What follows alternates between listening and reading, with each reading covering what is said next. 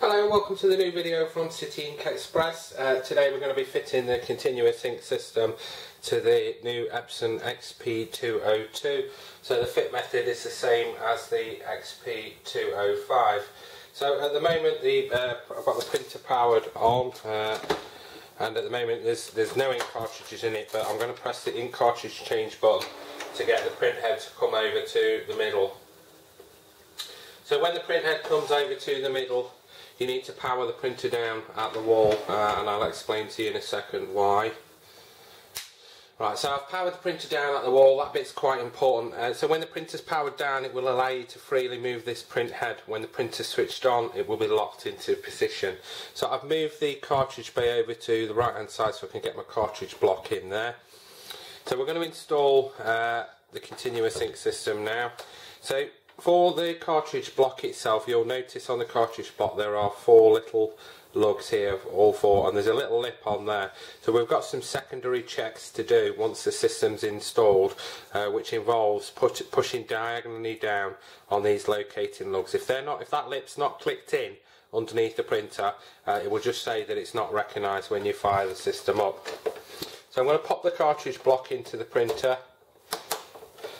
and I'm going to press down firmly on the top of each one. Now when you finish, you need to push diagonally down on these locating lugs. So let's just recreate one. So I'll push the cartridge block down and you think it's in, but actually if you listen for this click, one there, let's just recreate another one so you can hear that. Can you hear that? So basically, if that is not locating lug, it's not clicked in underneath the lid, it will just say that it's not recognised. So just go over them a couple of times, push down firmly, and make sure that all the locating lugs are firmly into place. So the next thing we're going to do is we're going to install the grey arm. So on the continuous ink system you have this grey arm. Now I've already removed the green backing tape from this. Now you will have some green backing tape on it, so remove that, and then it gets attached over here on the right with the second sticker right up towards the edge, and you're just going to push firmly down. Now what you should have on your continuous ink system, which you should need to check, you need to check that you've got a nice straight loop coming off the end of the clamp here.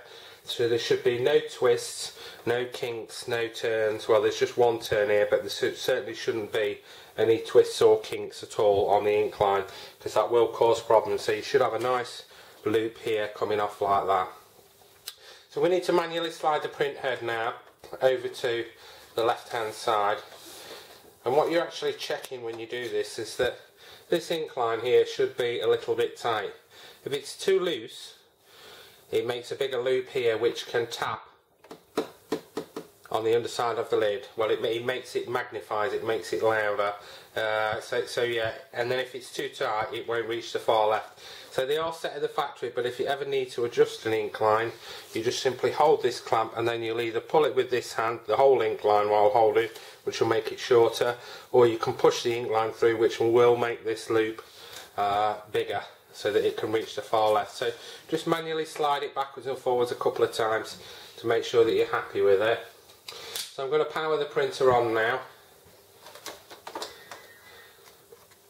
and then what we'll do is we'll do a nozzle check result and see if we've got to do any head cleans. Sometimes you can get away without doing head cleans, and then other times sometimes you have to do a couple of head cleans. Now while it's doing that, let's just have a look at the continuous ink system itself. So on top of the continuous ink system you need to remove the 4 small flat plugs. So underneath these is an air balance chamber, which we need to fit some air filters to, which will help the system breathe. So in your accessory pack you get some air filters that look like this, and they need to be installed with the narrow pointed end facing up. When you look at them, one's got a stubby fat end and one's got a thin end. So you just need to install all of those with the narrow pointed end facing upwards. And then I'm going to pop this continuous ink system, I'll come back to that in a bit, over on the right hand side. So I've powered the printer on. Now it will know you're using non-genuines, and it may say on your computer that you're using non-genuines. You just need to click yes to accept that. So the ink cartridge light is on at the moment, so what we need to do is you need to press the ink cartridge change button. what it'll do, it'll come over to the middle here, it's signalling that the black's not recognised. So you need to press the reset button a couple of seconds and then press it. It'll move to the next colour, 2, and then the next colour, 3, and then onto the cyan finally. And then it'll move over here and you'll have to do it one more time. And that's it. So once I've pressed that, the ink light's gone off, look, and then basically just press that and the ink cartridges will then be recognised. So if you've done that and it's still not recognised, it's worth checking actually, are you locating lugs incorrectly, or are they incorrect, sorry. Yeah, so that's all installed now. So what I'm going to do is I'm going to run a nozzle check print and see have we actually got to do any head cleans before we can run some sample prints off. So I'm just going to select the printer now. That one there. Options.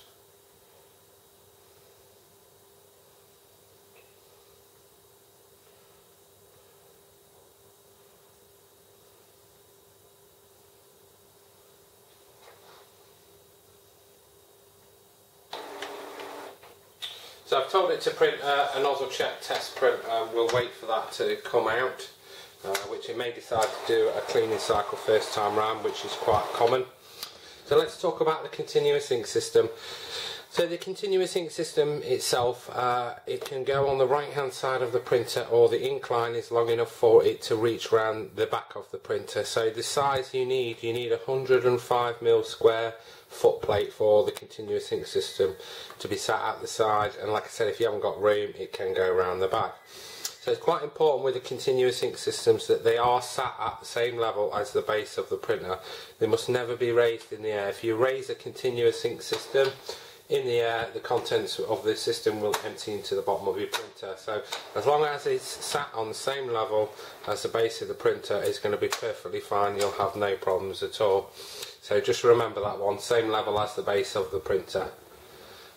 So I'm just going back to the printer. So what it's doing now is, because we've put a different kind of aftermarket product in, imagine it does it with originals anyway, but basically because we've put a new setting, and we're doing a nozzle check, it wants to go through a cleaning and a purging cycle first time round, which quite often can take a couple of minutes to run. So actually installing of the continuous ink system, we have, it literally takes maybe 5 minutes, 10 minutes to install. The rest of the time is taken up by me talking and nozzle checks and that. So what we found with the XP range of printers, pretty much across them all, is that sometimes the nozzle check result is not reflective of the print quality that you can get. So if you take a look at this one here, which was done on a different XP printer, you'd see, oh, there's a small missing part of the magenta and a missing part in the cyan. Now we'd already done one head clean and chosen not to do any more, and the print that we got from that was perfect. So sometimes with nozzle checking, the worst thing you can do with head cleans is to sit there cleaning and cleaning. We always say maximum of 2 to 3 head cleans, but do a print, what's your print like, does it reflect the nozzle check, because most of the time that we found it's not always reflective of that. So yeah, 2 to 3 head cleans maximum. If you're still having an issue or you're using a different type of ink or whatever, just leave it, let it settle down for 10 minutes and then come back and it'll be perfectly fine. So it's still running through its cleaning cycle now, so I'm just going to have to wait for this to finish. Hopefully to keep the video time down, I won't have to do any more, but we'll see.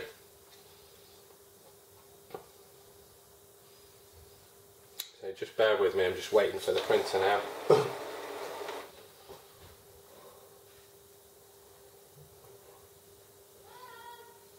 So yeah, it's still cleaning, doing its print head clean. We're just going to have to wait for a second.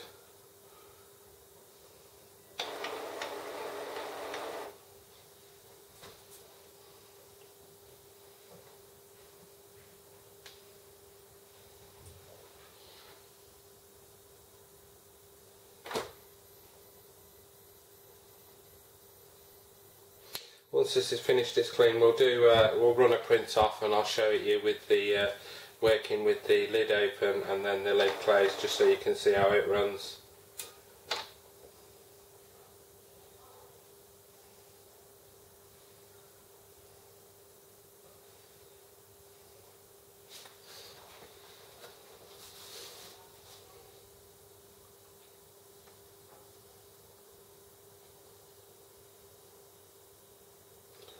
Yeah, I'm still here. I'm just waiting for this to finish. This is the bit that I hate on the videos, that you know, it just extends it by minutes really, and there's, we don't do cutting and pasting on videos. We just video it from start to finish straight through. So if we run into any problems, that the customers can see that as well. So what it's indicating to me now, it's indicating that one of the cartridges is not recognised. So I'm going to press the ink cartridge button. And it can happen sometimes. That's fine. So it's gone straight to the magenta. So I'm going to press the reset button, and then it's gone back straight to that, and then it's finished.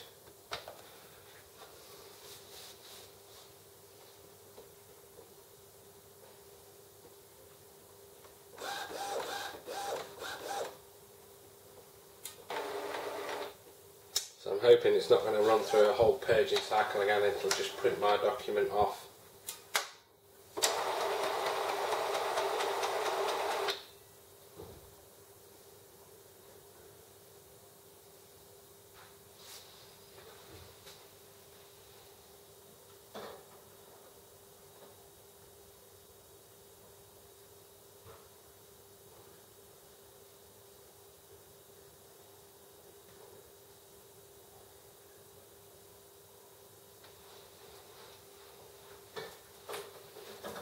Yeah, so unfortunately it's running through its cleaning cycle again, so you're just going to have to bear with me for a second on this one.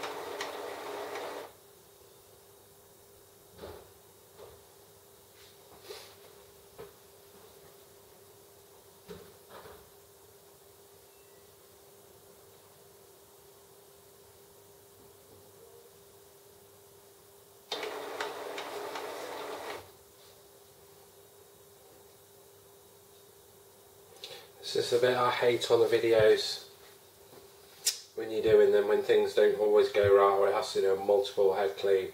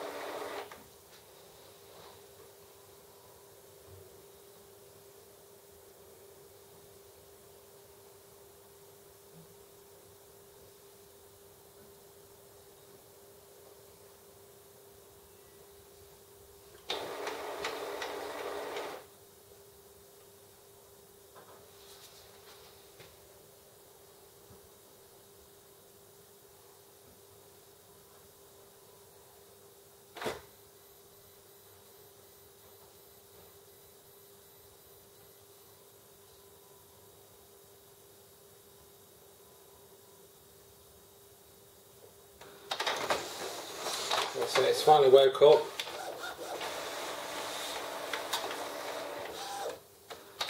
It's got one more to print and then it's going to start printing my picture.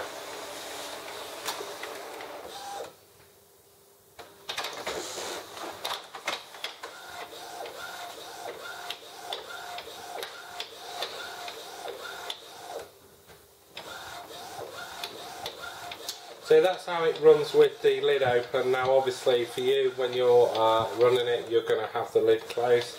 I'll let it carry on printing a second and then I'll close the lid just so you can see how it's running. So that is how it runs. Now you will hear, let's just close that, you will hear that tapping noise. Now that tapping noise is caused by the ink line tapping underneath the bottom of the lid.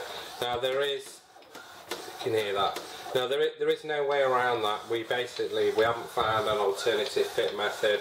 I think every time Epson design new printers, you know, they're building into the printers to stop these aftermarket products, whether it's compatible, Cisses, refillable. So you just basically have to find the best fit method, a workaround, in order to offer you guys basically cheap running costs. Sometimes that means that, you know, you have to live with something like that. But you know, if you ever see any other videos online for the XP202, you know, they won't show the lid closed because they don't want you to hear that tiny little noise. But you know, we've been on this for a week. We've tried various different fit methods. The company in the States also already released this one, exactly the same fit method. I think they have a T-bar over the middle, but you still end up with that tiny little knocking noise, so you just have to live with that. There's no other method. So that's how it runs with the lid open. I'm not going to let the document print fully because it's a 6-minute document and we're already up to 17 minutes on this video. So that's how you install the continuous ink system from Cityinkexpress on the XP202 and the XP205. Thank you.